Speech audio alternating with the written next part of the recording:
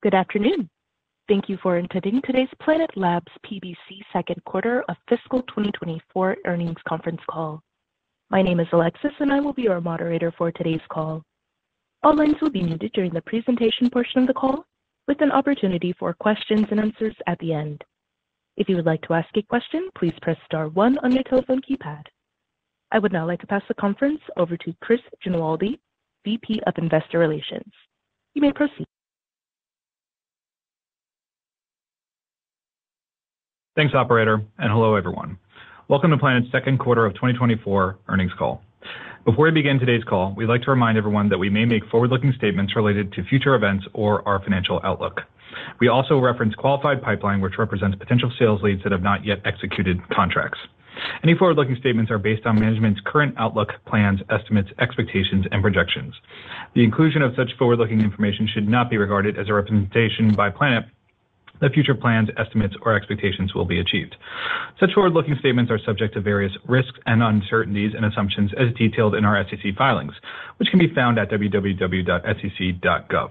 Our actual results or performance may differ materially from those indicated by such forward-looking statements, and we undertake no responsibility to update such forward-looking statements to reflect events or circumstances after the date on which the statement is made or to reflect the occurrence of unanticipated events.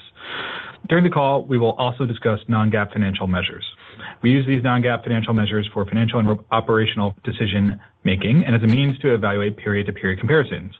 We believe that these measures provide useful information about operating results, enhance the overall understanding of past financial performance and future prospects, and allow for greater transparency with respect to key metrics used by management in its financial and operational decision-making. For more information on the non-GAAP financial measures, please see the reconciliation tables provided in our press release issued earlier this afternoon. Further, throughout this call, we provide a number of key performance indicators used by management and often used by competitors in our industry. These and other key performance indicators are discussed in more detail in our press release. Before we jump in, I'd like to encourage everyone to reference the slides we have posted on our investor relations website, which are intended to accompany our prepared remarks. Finally, for each of the customer contracts referenced during this call, please note that the revenue figures we cite will generally be recognized over the term of the contract, which can last multiple years. Further, the terms of these contracts can vary. We may not realize all expected revenue. At this time, I'd now like to turn the call over to Will Marshall, Planet's CEO, chairperson, and co-founder. Over to you, Will. Thanks, Chris, and hello, everyone. Thanks for joining the call today. For the second quarter of fiscal year 2024, we generated a record $53.8 million in revenue, representing 11% year-over-year growth in line with our expectations. Non-GAAP gross margin came in at 52%, above the high end of our expected range. Our adjusted EBITDA loss for the quarter was $14.5 million, also better than expected, reflecting company-wide focus on operational efficiency. We ended the second quarter with 944 unique customers spanning across defense, civil government, and commercial markets. Today, we'll cover a number of items, including recent organizational changes, M&A, sales wins, and product developments. So let's dive in. Starting with organizational changes. In Q2, we undertook significant efforts to focus and optimize resources in support of sustainable long-term growth and profitability. Firstly, on August 1st, we announced a headcount reduction that led to an approximately 10% reduction in force. This was a difficult decision, but one that ultimately better positions Planet for the opportunity ahead of us. Our business has scaled rapidly over the last 18 months, and while we see the market for our solutions continuing to expand, an increased breadth of projects and people resulted in increased cost and complexity. We expect this action will support greater focus, agility, and operational efficiency across our organization. On product engineering priorities, we are pacing the build-out of our next-generation satellite fleets to optimize our resources and support our one-year payback targets for the satellites. I'll cover recent milestones achieved in our Pelican and Tanager programs shortly. And one area we're investing more behind is AI. We are seeing promising signs of commercial opportunity in AI, which I'll cover in a moment. We're also actively strengthening our go-to-market strategy. This itself has three components. One, aligning our teams and investments behind our core opportunities, defense and intelligence, civil government, and agriculture solutions. Our direct sales team is focused on serving high-value, large customer opportunities within these markets. This includes selling our daily PlanetScope scan with AI-enabled analytics to defense and intelligence customers, selling our area monitoring for regulatory enforcement to civil government customers, and selling agricultural solutions that utilize our planetary variables. We plan to serve customers in other industries primarily through our growing network of partners around the globe. 2, we will shift towards supporting smaller opportunities via our platform enabled by the Sinergise acquisition, which we'll discuss momentarily. These changes will allow our commercial teams to focus on high ROI, large opportunities in our pipeline. 3, we're taking steps to streamline and simplify our sales processes. We expect these actions will increase sales efficiency and shorten customer time to value. Ultimately, these organizational changes and programmatic focus have sharpened our efforts on key priorities and reinforced our path to profitability. To finish up the organizational updates, in early August, we closed the acquisition of Sinergise, which will be a foundational element and accelerant of our Earth data platform. We see Sinergise as an enabler to broad geospatial adoption and enhanced ease of use for customers, both speeding and widening customer adoption. We're making our data easier to work with by enabling customers to analyze data and create applications directly on our platform. Today, our customers and partners typically build their own custom workflows to download, analyze, and integrate our imagery. With Sinergise, they will be more easily able to do this in our cloud platform, leveraging the geospatial power tools that Sinergise has created. This will speed time to value for our customers in addition to more deeply integrating our platform into critical customer operations. Leveraging Sentinel Hub, Sinergise's self-serve platform, which already serves thousands of users, we will shift towards supporting small deals through a lower touch channel. We're excited about the step function expansion of our platform that this acquisition can enable and the incredible talent joining Planet. We'll go into more detail and provide a demo of Sinergise's capabilities at our Investor Day in October. Let's turn to recent sales highlights. Starting with the defense and intelligence market, we recently closed an expansion with the U.S. Space Force. This 12-month extension will enable support of coalition partners' military training exercises around the globe utilizing responsive commercial space capabilities. Through our work together, they have been leveraging SkySat images, SkySat video, and AI-based vessel detection to support the U.S. Department of Defense's commercial satellite capabilities. We also recently received a new 7-figure ACV award from a U.S. government agency for high-resolution SkySat tasking solutions. This award was won through one of our Planet partners. We're proud of the work we do to support multiple agencies across the U.S. government. Additionally, we recently won a 7-figure ACV contract to provide our data to a Ministry of Foreign Affairs in Asia. This is a new customer for us, and the contract was won through one of our partners in the region. Within the civil government sector, we are seeing increased demand driven by disaster prevention, emergency response, as well as land management and permitting. For example, we recently expanded our contracts with multiple provincial governments in Canada. We closed a large expansion with the government of British Columbia, a 6-figure ACV expansion contract with the Northwest Territories Centre for Geomatics, and a 6-figure ACV expansion with Quebec's Ministry of Natural Resources and Forests. Our data and solutions are being used to support critical disaster response efforts during the wildfire season, to monitor the impacts of climate change on ecosystems, and to support land rights across Canada. Similarly, here in California, our data is being used by authorities to identify areas at risk of wildfires and to inform prevention efforts. During Q2, we signed a new deal to provide PlanetScope monitoring, base maps, archive access, SkySat tasking, and Sinergise platform access to support wildfire fuel reduction programs. As the frequency and scale of wildfires increase, causing tens of billions of dollars in worldwide damages annually, and broader natural disasters causing hundreds of billions of dollars in damages, our solutions help government customers around the globe prevent and respond to these disasters. In the case of wildfires, this can save significant costs through prevention and reducing severity, as well as help save lives. In Europe, we were recently awarded a new 7-figure ACV multi-year contract delivering environmental monitoring to the UK's Rural Payments Agency with our partner EarthEye. The UK government will use our data to support its environmental land management scheme, allowing for countrywide detection of a wide range of biophysical parameters. It's worth noting that the Rural Payments Agency is an early example of a customer accessing our Fusion data via Synergize's platform. In the commercial market, we continue to add great customers across the agricultural solutions, energy, and insurance sectors. Now I want to spend a moment on how AI, especially new generative AI and large language models, are enabling Planet's business traction. Planet has a deep proprietary archive of Earth data that grows by terabytes every day, a treasure trove for generative AI models to extract insights and create value.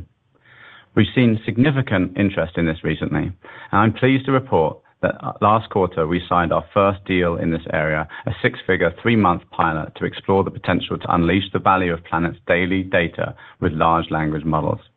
And we continue to see real-world impact that AI models and Planet's data can make together. The latest example of this was in response to the recent wildfire in Maui. In continued collaboration with Microsoft, together we created an AI-based building damage assessment. Within 24 hours of being notified of the fire, this was delivered to the Red Cross, who used it to quickly rearrange work in the field to respond to the most urgent priorities first, better supporting first responders on the ground. Damage assessment information is vital as it is used to make operational decisions such as where to focus response efforts. It can also be the first step in validating addresses for residents that may qualify for financial assistance, for instance. As you'll recall, we've recently partnered with Microsoft to support a building damage assessment solution in response to the war in Ukraine and the earthquake in Turkey and Syria. Together, we've shortened the time it takes to deploy the building damage assessment in each event from months to days to hours.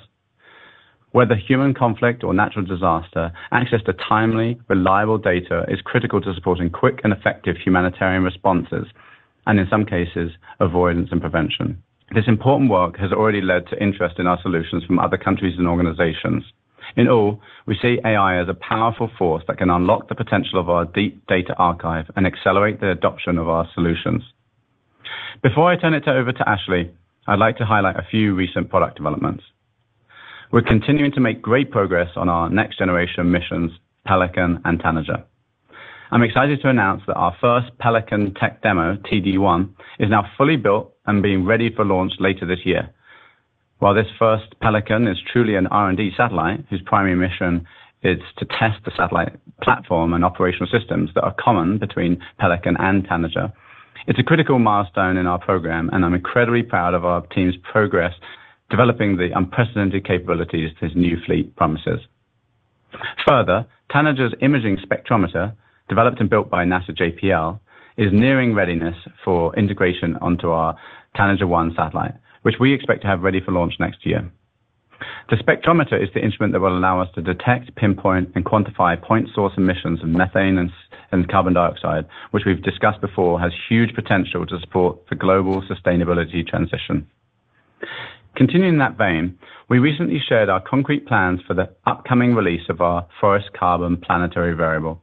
This groundbreaking data set aims to provide insights into forest change and carbon capture at nearly the individual tree level, serving voluntary carbon markets, forest-related supply chains, conservation, and regulators. Frequent and broad area yet granular data are crucial tools to ensure successful carbon monitoring. Current offerings in this market are often based on data that is years out of date or significantly lacking in accuracy. Our forest carbon product has the potential to match the accuracy of physical or airborne measurements at a fraction of the cost, covering the entirety of the Earth's landmass. We plan to launch a global 30-meter resolution product this year and a global 3-meter resolution product updated on a quarterly basis in 2024. I want to underscore the significance here. With this capability, we hope to underpin global carbon markets, accelerating our ability to tackle climate change and supporting the multi-trillion-dollar transition to a sustainable economy. In summary, this quarter marked one of sharpening focus, increased operational efficiency, and improving execution. While the economic climate has been challenging for many companies, including Planet, we also have clear opportunities for changes within our business to support faster growth and a significant and growing pipeline of opportunities to pursue. We expect the changes we're making will make Planet a stronger, more agile, and more efficient organization. We continue to feel the pull from customers for our insights that our business enables. Our focus is on improving execution across the board through prioritization and simplification. I'll now turn it over to Ashley for a review of the financials and our outlook. Over to you, Ashley. All right. Thank you, Will, and thanks everyone for joining today. As Will mentioned, our revenue for the second quarter of fiscal 24, ending July 31st, came in at a record $53.8 million, which represents 11% year-over-year growth. Our revenue for Q2 does not include any revenue from the Sinergise acquisition, which closed in August, a little later than we had originally anticipated. On our prior call, we highlighted the record amount of qualified pipeline opportunities generated in Q1, which was more than double the quarterly average of the prior year. We remain pleased with the pace of qualified pipeline generation during the second quarter, reflecting the growing demand we continue to see for our solutions. In particular, civil government pipeline growth has been especially robust, driven by applications such as disaster prevention and emergency response, fueled unfortunately by the climate crisis that continues to unfold around the planet, in addition to agricultural and land use management and permitting, as Will mentioned earlier. We're also seeing emerging opportunities in civil government for water monitoring and management applications, which our planetary variables solutions address directly. We were pleased to see a number of the seven-figure deals in our pipeline close in Q2 across multiple vertical markets, and the teams continue to make progress against some of the even larger eight-figure opportunities that have emerged both for AI and sustainability-related use cases. As of the end of Q2, recurring ACV, or annual contract value, was 92% of our book of business. Over 90% of our book of business consists of annual or multi-year contracts, and our average contract length continues to be approximately 2 years, weighted on an ACV basis. Net dollar retention rate, which we measure relative to the book of business at the beginning of each fiscal year, was 102%, and net dollar retention rate with win-backs was 103%. The improvement in NDRR for Q2 relative to the prior quarter is driven by customer expansions, particularly in the government sector. It's important to understand that at this point in the year, our net dollar retention rate is reflective of only 6 months. If you look at our prior 2 years, as detailed in our quarterly earnings investor presentation, our net dollar retention rate starts on day 1 of each fiscal year at 100%, then develops through the course of the year toward our final full year result. For the full year, we are now targeting an approximate 115% net dollar retention rate, which is lower than we previously expected, driven by the anticipated delay of one of our 8-figure ACV expansion opportunities with a large government customer.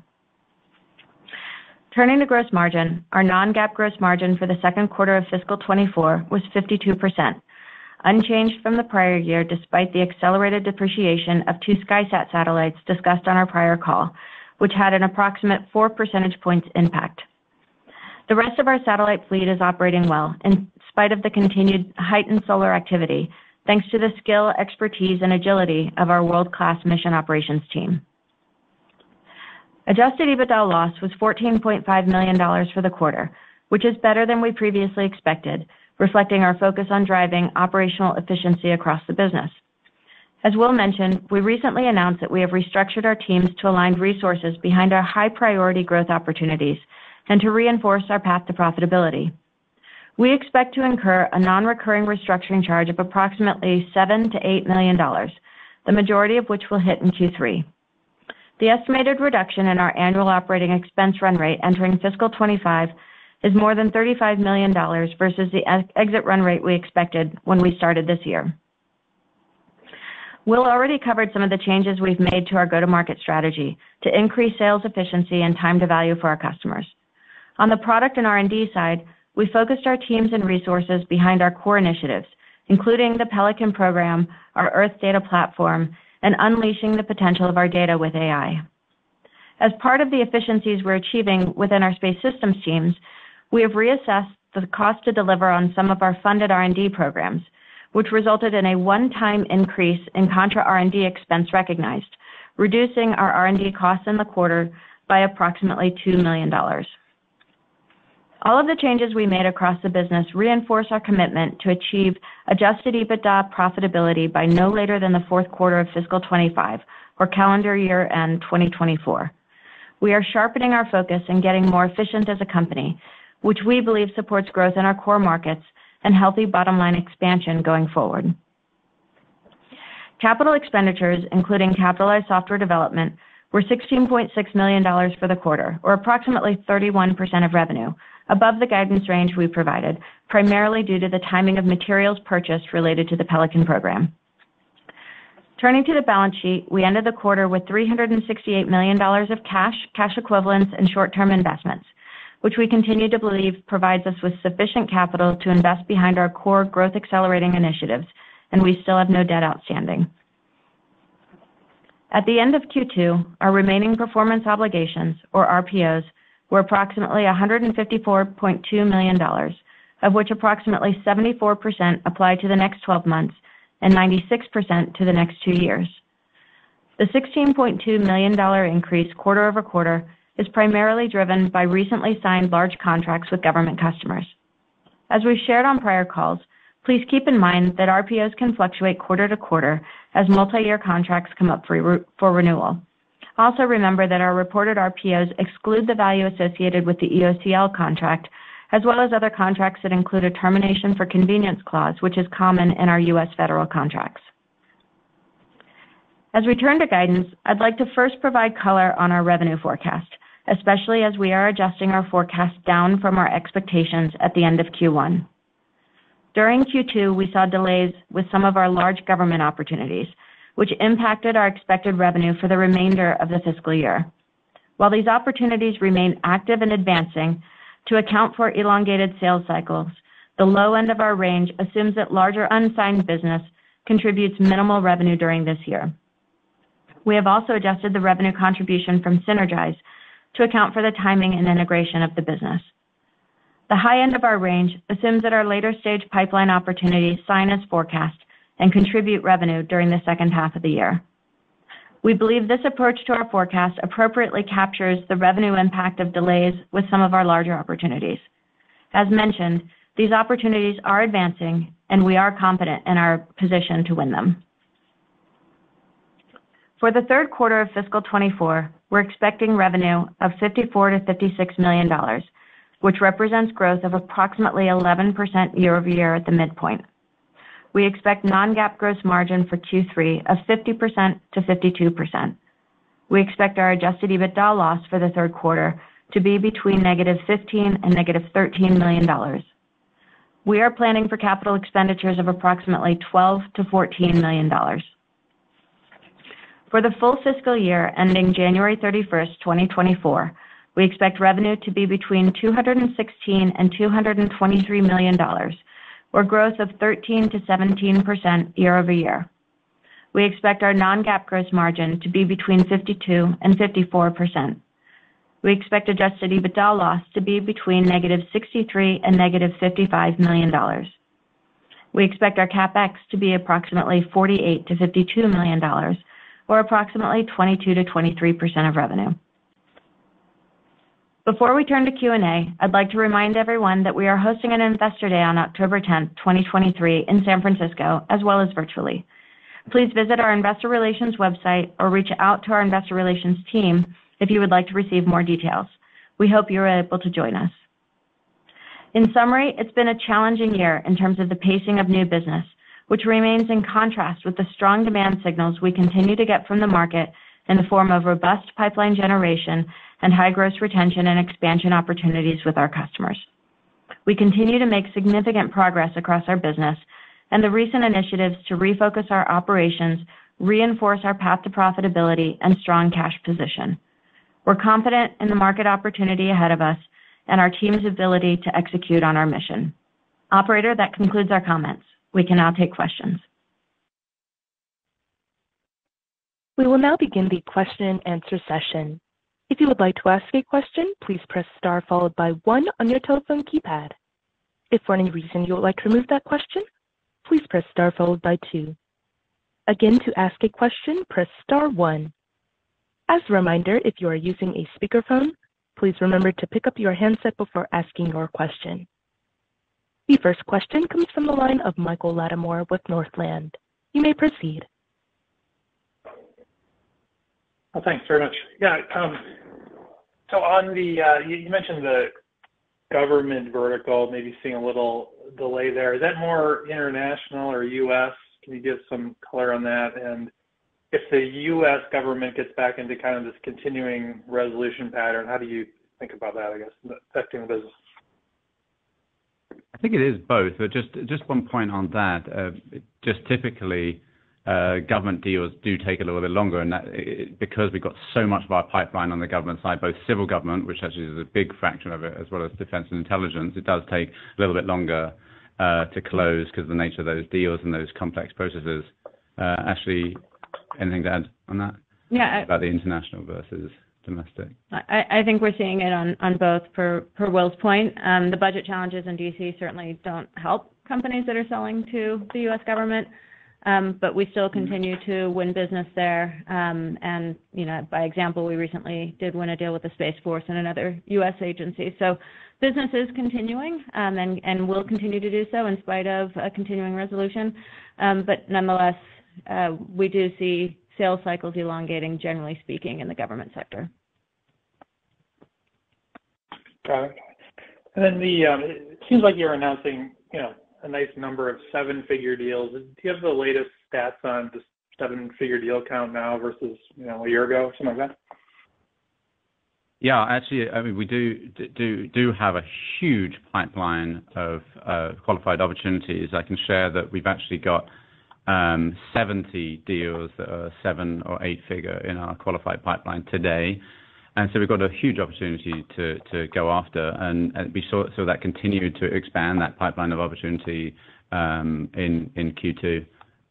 Yeah, and just in general, seven-figure deals in our business have grown year over year quite well. So we'll talk about more of those stats at our Analyst Day. Very good. Good. Thank you. Thank you. Thank you for your question. The next question comes from the line of Jason Gursky with Citigroup. You may proceed. Hey, good afternoon, everybody. Hey. Actually, a quick one for you. You continue to reiterate the profitability break even next fiscal year by the end of the year there. Can you update us on your assumption related to revenue growth that's tied to that statement? Well, I'd say we're committed to that regardless of revenue growth for next year. So obviously getting to operating profitability is an important first step in getting to overall cash profitability. But in terms of thinking about next year's growth, while we're not giving specific guidance at this point, I'd just remind you that this year we did have some pretty significant headwinds coming into the year that we talked about from a growth rate perspective, and that included, the large legacy contract that was about $12 million last year and contributed very little revenue this year, as well as some of the commercial customer contractions that we talked about, just given the general macroeconomic environment that we saw coming into the year. So as we continue to build business this year, we'll be overcoming some of those difficult compares year over year as we think about next year and the potential to really see the growth rate reaccelerate. But as I said, we're not relying on significant growth rate acceleration in order to get to that commitment to EBITDA breakeven. Okay. And then, Will, on Pelican, you described, for lack of a better phrase here, I guess, Unit 1 as a little bit more of an R&D or kind of prototype. I mean, that was the word that you used to test out some of the similarities. Yeah, demo. There we go. That's the word. So that you can make sure that, whatever you've got going on there is going to work with Tanager as well. So is the expectation here that this initial launch won't have any revenue associated with it and you're just using it as kind of a test bed? I think that's correct. Yeah, I mean, these are tech demos. I mean, the way we've described before our agile aerospace approach, which, is one of our core differentiators that enables us to rapidly improve capabilities over time and respond to demand from the customers, both in the sense of improving capabilities and ramping up the number of spacecraft we need for demand and continuity of our spacecraft missions. And always through the history of developing new spacecraft, especially a new spacecraft bus like the Pelican bus that supports both Pelican and Tanager, those are complicated new spacecraft. So the main thing we're doing on a first mission is establishing the spacecraft itself, all the aspects of it, the reaction wheels and the solar panels and the radios and the computers and everything work together. And that's the most important piece, is getting data on all of that bus. And then subsequent ones we will turn into operational spacecraft. Mm-hmm. Is it going to go up with an electro-optical sensor on it? You named everything but the sensor. Oh, yeah. No, it's going up with the payload, but it's just not the prime mission of the spacecraft to drive that so much as to learn and to improve that spacecraft. But and again, it will go up with a Pelican payload, i.e. the telescope, the high resolution telescope. But it's mainly the bus that will also support the hyperspectral instrument for the Tanager mission that will be next year. That I also mentioned that the hyperspectral instrument is nearing readiness now, so we're close on that one too. Yeah, and I guess last one. Does that make sense to you? Yeah. Turning maybe. Yeah, it does. Yeah, for sure. I appreciate that. And then last one for me, just turning quickly to the commercial side of things. We've got some new regulations going into effect in Europe to require companies that are bringing or sourcing, materials from other parts of the world to kind of prove out their supply chains and how those impact deforestation that's going on around the world. I'm just kind of curious as to how you see Planet playing in this and supporting companies that need to demonstrate to the EU regulators that the materials that they're sourcing are not leading to the deforestation of sensitive areas of the world. Yeah, well, look, thank you for raising this, because it is, we're seeing this sort of regulation from the EU, and particularly the EU DR, the deforestation regulation, that is looking at importing of commodities and ensuring that they don't cause deforestation elsewhere. There's not many ways, at least at scale, that you can do this without our data set. And our data set is primed to check whether or not a commodity from a source is causing deforestation or not. So how we play into it, to answer your question, is really we have many agricultural companies that we're working with who are trying to address this and how they will meet their regulatory requirements under this act, which, by the way, I think comes into force next year, so it's not that far away. And the scale of the proposition, really demands our solution. Also, though, we can work with the regulators themselves, which is the other side of that, because of course they want to check that the companies are doing what they say. So we can play both sides of that. Right. Okay, great. I'll pass the line. Appreciate the comments. Mm-hmm. Thanks, Jason. Thank you for your question. Again, if you would like to ask a question, please press star followed by 1. Our next question will come from the line of Trevor Walsh with JMP Securities. You may proceed. Great. Thanks, team, for taking my questions. Will, maybe for you, from your prepared remarks, you mentioned the unfortunate kind of, uptick or at least deals coming off of some of the natural disasters that we've seen lately, whether it's the fires in Maui or hurricanes and fires in Canada, et cetera.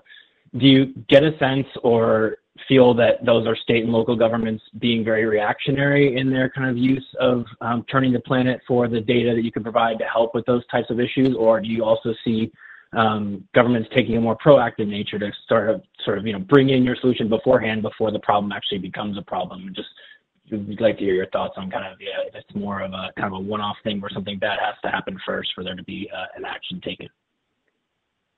Well, look, governments are beginning to see the value of this to really help them both in the response and prevention. Let me just touch on it a tiny bit. In the Maui case, which was a terrible event, our maps really helped in practical ways. So the Red Cross was using our data on the ground, in particular the map of all the building damage, as well as Hawaii state officials, and even the president had a map with our map in his hands when being briefed on this. So across the board, we're seeing real use of that data.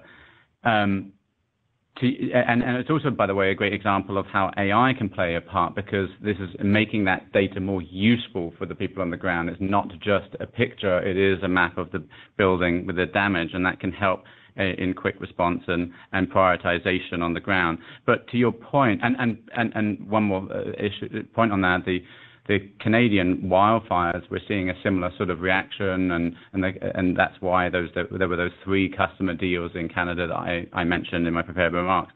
But to your point about prevention, and I think that's a really critical one, we can do work to help civil governments prevent and prepare for disasters. In fact, the work with the California that I mentioned with California on fires is actually about fire prevention by looking for the stocks for future fires that they can then do clearing in, or we are also working with our soil water content on giving pre-warnings of potential drought risk. Also, you can help through that provide flooding risk. And so some of these data sets can enable getting ahead. And as I mentioned, civil governments are spending hundreds of billions of dollars a year with these events. Sadly, climate change is causing these extreme weather events to increase. And so that hundreds of billions is only going to go up. And we can help them save billions of dollars getting ahead of that. So it stands to reason. I mean, so the civil governments are taking a while to pick this stuff up, but the pace is increasing. And we've got a significant fraction of that pipeline that I mentioned of 77 or 8-figure deals is civil government.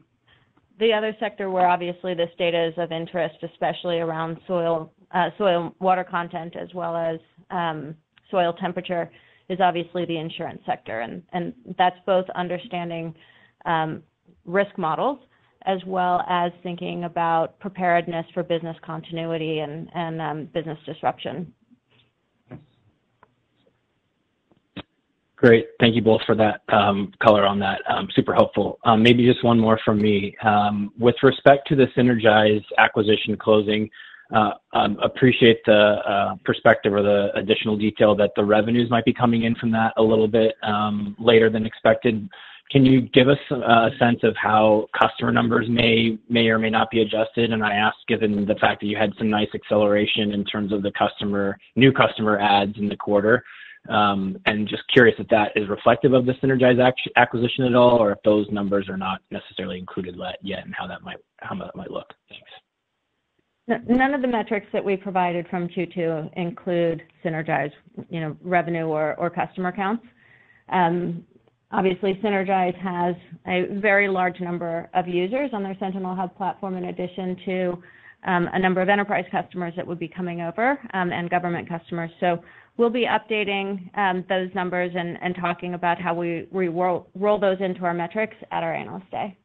And let me just broaden it out just a tiny bit to say that we are super excited by that acquisition closing. We really think it meaningfully accelerates our Earth Data platform strategy.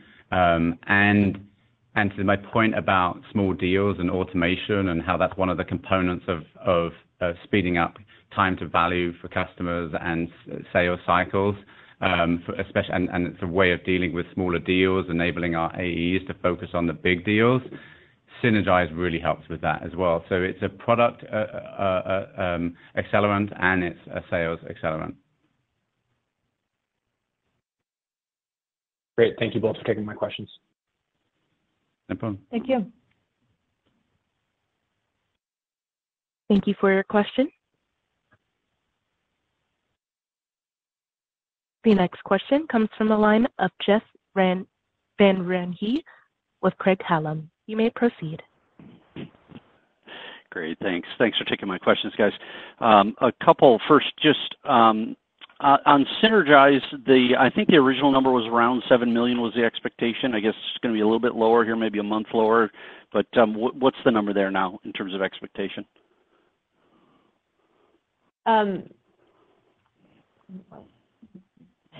Sorry. And in the low,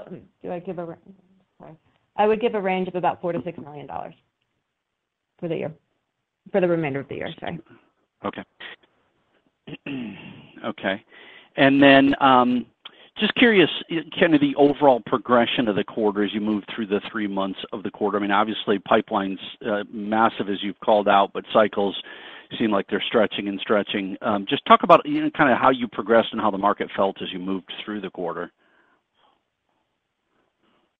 I don't think we could say anything in particular about how it moved through the quarter, but what I've just highlight is that we are market making here, and a lot of these governments we're bringing a new capability to them, and they've never done this before. And we don't understand that process fully. As we understand it, we're adapting, and that's why we're doing some of those changes to our go-to-market approach. So I just want to emphasize that even civil governments, some of which who have used satellite data before, they're changing their motion here from buying satellites and building satellites to buying data.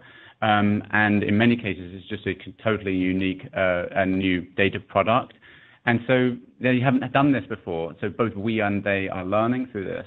So it's more about a few bigger deals taking a bit longer and slipping out of the quarter.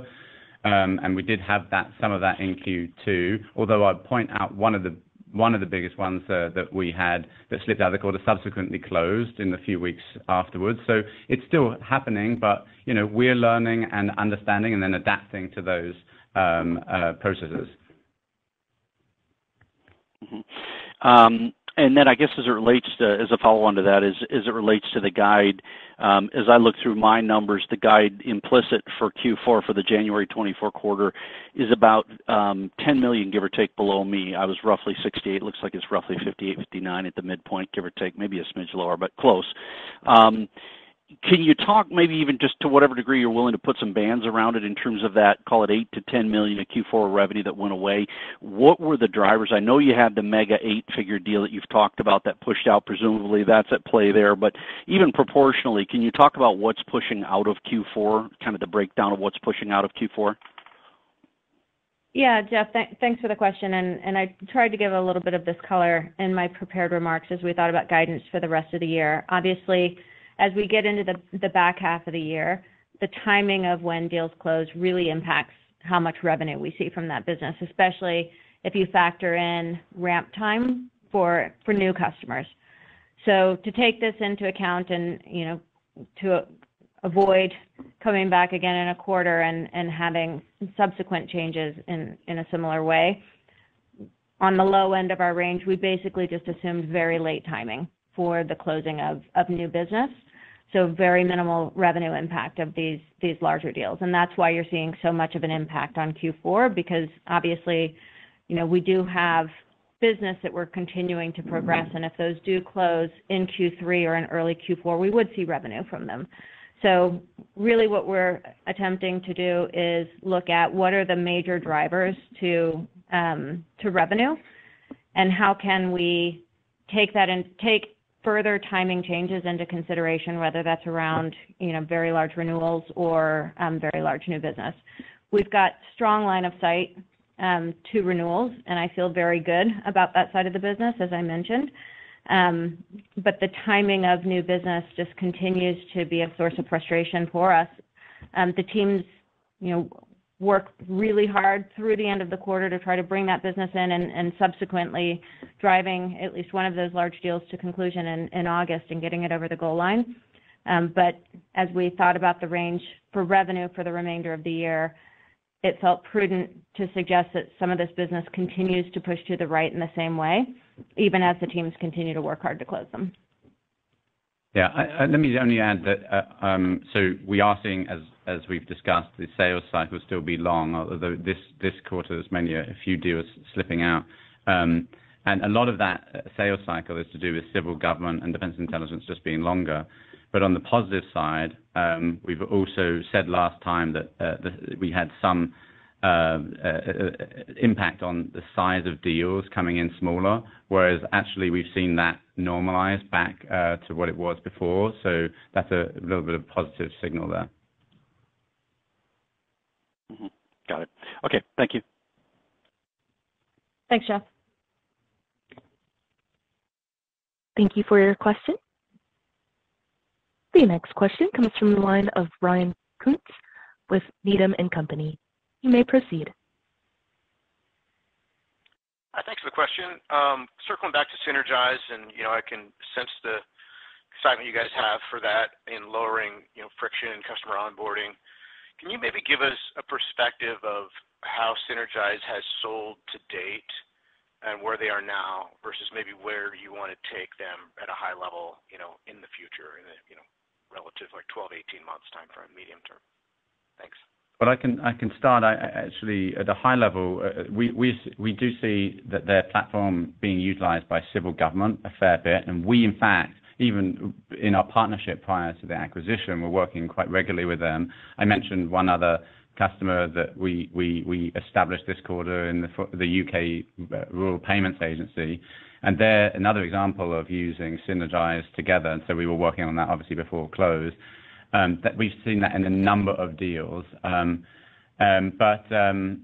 civil government is one area, but I don't know about the historical mix. I don't know if you want to mention anything about that. They do have a large number of small deals that they've done as a self-serve, in the thousands of smaller entities. So that was part of the goal of the Sentinel Hub effort that they have. But I don't know if you've got anything to add to that, Ashley?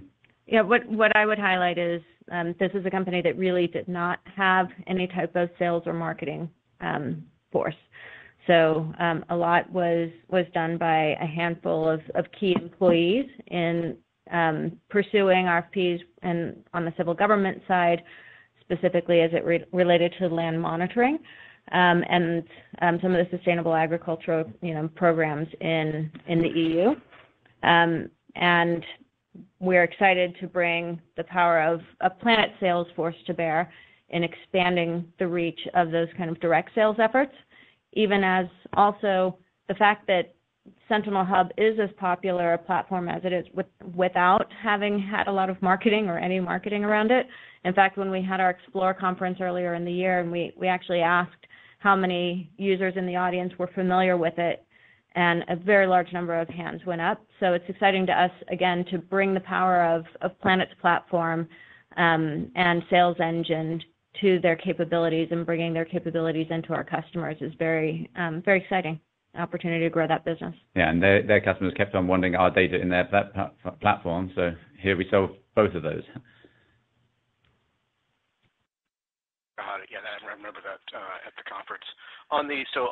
Circling back on the self-service customers, would you say that the vast majority of the revenue is self-service today, and you intend for it to remain that way, or will you build some light touch or some kind of channels to feed that engine?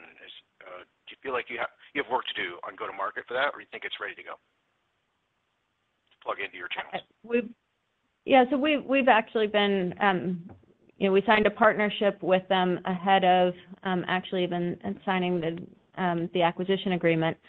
So our sales team is familiar with the Synergize products and solutions, and so there's a lot of activity already going on. I'd say from a historical revenue perspective, it's been a blend of their larger direct business and then the smaller self-service business.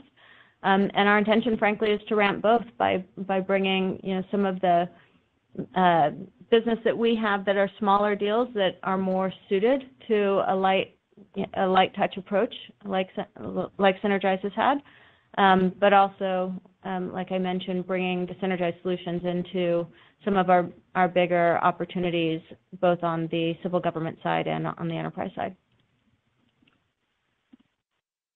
Super helpful. Thank you. Great. Thank you, Ryan. Thank you for your question. Again, if you would like to ask a question, please press star followed by 1. The next question comes from the line of Greg Mesniaeff with WestPark Capital. You may proceed. Yes, thank you for taking my question. In light of the cost-cutting measures you've implemented, including a headcount reduction, how have those measures impacted your sales and marketing effort? Have you guys perhaps shifted more of that effort to a third-party reseller model, or are you maintaining the current template with a different number of support staff? Any color would be great. Thanks. Well, maybe I can start at high level. I mean, look, in that restructuring, we took a deep look at all of the projects and programs and which ones were the most effective, especially in terms of the growth areas on our go-to-market. And the same was true in our go-to-market effort. And of course, that the decision to do a restructuring and the reduction in force was really hard, but I think it positions the company in the right place going forward. On the go-to-market side, it's not a fundamental change in strategy, but it is operational focus on these core vertical markets, on streamlining small deals, and other operational efficiencies, which can speed up time to value and speed up sales cycles. That's what I would say at a high level. Ashley, anything to add? Yeah, in terms of your question around, do we see a shift of moving to more of a reseller model? That's not really how I would think about the change in focus.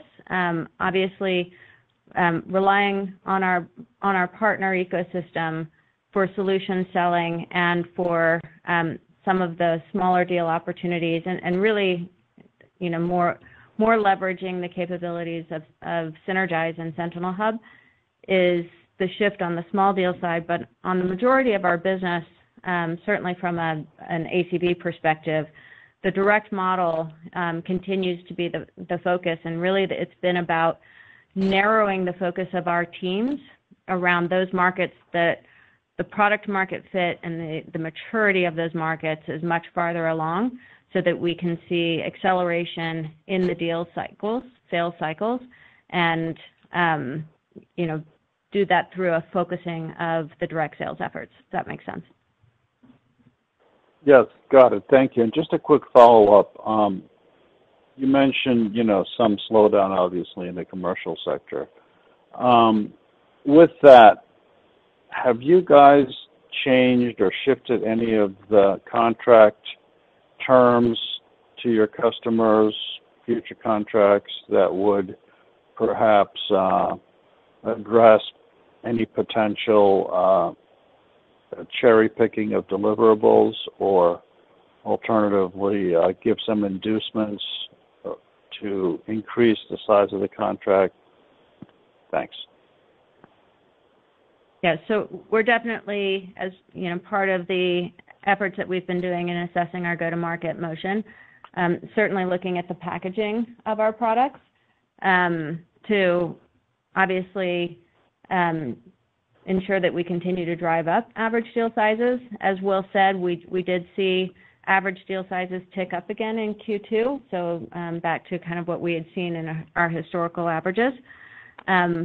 But as we continue to focus on those opportunities in those markets where we have proof points and we know we drive value and we can drive value quickly, there's obviously an opportunity in the packaging of our solutions to drive higher overall average deal sizes. Great. Thank you. Thanks, Greg. Thank you for your question.